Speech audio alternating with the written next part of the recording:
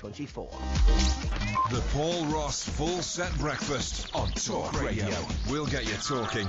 And Jonny is now in the studio, where he belongs. I've known him for the longest time. Great broadcaster, sporting expert, genuinely nice person, is Jonny Gould. But here this morning on a rather sad, but hopefully in the end, positive mission. Jonny, good morning. Paul, morning. Carol, morning. Morning. Yes, I'm here to talk about Striker Boy on this World Mental Health Day 2017. This is very close to my heart. I'm not your normal spokesman coming in and talking about this. This is very dear to me. It has touched your family life. It really did. And this is the death of Jonny Zucker, my first cousin's husband, who took his life just like that a year ago, virtually to the day. He was 49. Statistically, the biggest killer of men under the age of 50 is suicide. Jonny battled with severe depression over a period of 20 years. Even though to an outside observer, he was happy, a family man, and successful. Enormously successful, both on a spiritual level, even a material level. You know, he was a children's author. He had been a primary school teacher. He followed his dreams. He did everything. He had 3 beautiful boys.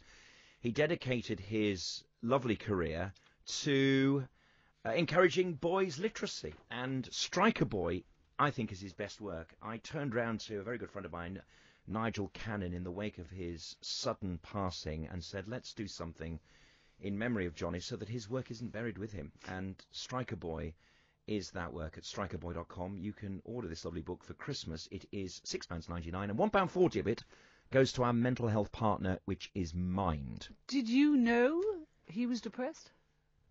Yes, but not for the entire period of time. It is one of those taboo subjects, and kind of one of the reasons I'm here today is to kind of say, stop it, everyone. We're not all Iron Men. Did he talk to you about it as his best friend? Only once.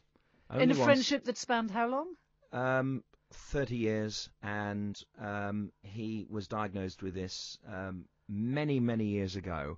Let me ask you a difficult question, if I may. Yeah. Many years ago, I made a little short film, a documentary about teenage suicide amongst boys in particular, and I spoke to a mother who'd never got over the fact when her son hanged himself when he was 18. She said, I did keep talking to him, but I kept saying to him, you are all right, aren't you? Rather than saying, what's wrong? And she would have to live with that guilt. I know you don't need to feel guilty, but do you feel guilty about that? Gosh, every single moment that I think about, every transaction, every discussion, every relationship moment with Jonny is now changed by this incident. Is it because he thought to talk about it signified some kind of weakness, some kind of failure in himself? Is that how men think about depression and mental illness? I can't get in his head, and obviously he was mentally ill. But there is this stigma approach to failure, isn't there, in society, yes. Particularly among men. Yes. And one of the most important things to say is let's treat mental illness like physical illness. I had an illness myself, which was, I don't have any mental health problems. However, I did have ulcerative colitis, which I think was triggered by stress. By stress. Yeah. And it was a physical manifestation, possibly, of a mental issue, which was solved by lots of operations, medication. Here I am, full of the joys of spring, in a way that people who are mentally ill aren't treated and cannot be treated in the same way. It is a deeply complex thing. We have to do more research, and we have to talk about it more, and the stigma needs to be diminished. The stigma isn't it, still, big boys don't cry. That's right. the underlying feeling, isn't it? That's Women right. are much more able to talk about depression and mental illness than men are. Yeah, and that also has to stop. There are many, many themes about this particular campaign, and unfortunately they have all come down to the male line. Even Jonny's book, Striker Boy, is about, in part, the relationship between a father and a son whose wife and mother pass away early, and this boy is a 13-year-old. It's a fiction. It's a beautiful book. It's about a boy who pretends he's 17 and saves his team Hatton Rangers from relegation. I wish he'd signed for the Villa, to be honest, but there we go. I should remind people the book is called Striker Boy by Jonny Zucker, and it's available via, I think it's Simple Publishing, isn't it? Two Simple Publishing and at strikerboy.com. And as you say, a guaranteed amount goes to Mind, the mental health charity. I'll say this as well, we're going back to conversation with Jonny, but from 9 o'clock, Mind's information line, their confidential information and support line is open. 0300 123 3393. Not just if you're male. 0300 123 3393. Even if you've got questions about somebody in your family or in your life who you might want to help. Because I'm the oldest of 6, but 5 boys and a girl.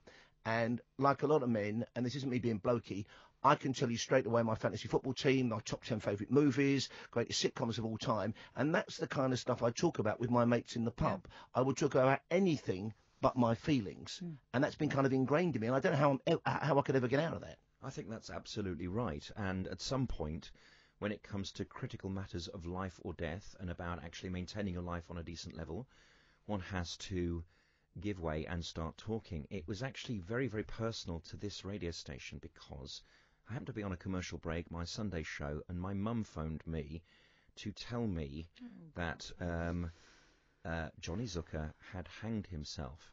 And we were coming out of a break. I only answered it because we were in a break. And it was your mother, of course. It was my mum. And, you know, it was literally here in this studio that this very sad story began. I tell you what, talking about this on air, which is the most public way of discussing our mourning as a family, has really educated me in mental health. And I don't suppose, even when this campaign comes to an end, my work in mental health and on Striker Boy will actually finish. The thing is, it's in the last couple of years, things have improved, haven't they, Jonny, in terms of us talking about it as a nation. I mean, I think, you know, every time a celebrity speaks out, I know that sounds trite, but every time they do... Or the royal family or whoever. The royal family, yes, and yes, Wills and Harry, it makes a difference because then it becomes less of a stigma. Do you think that's true? I think that's so. And I mean, I was slightly shocked at Prince William and Prince Harry devoting something so deeply personal about the death of their mother to mental health, but I'm glad they did, because actually my journey has changed too. My perception of it has changed. So actually, all credit to the royal family for for actually starting to be human about their life. Jonny, thank you so much for joining us in the studio. Very moving, very frank conversation. The book is called Striker Boy. It's by Jonny Zucker, the late Jonny Zucker, sadly, published by Too Simple and guaranteed £6.99. Perfect Christmas present for somebody in the family.